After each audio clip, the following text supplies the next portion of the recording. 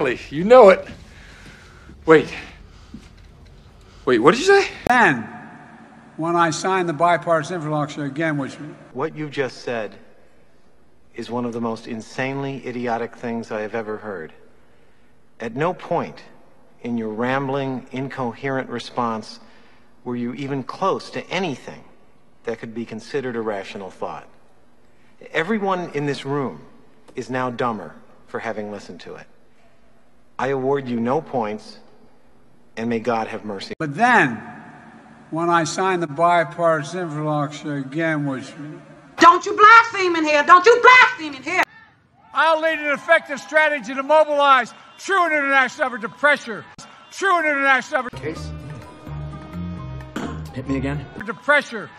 True international effort to pressure.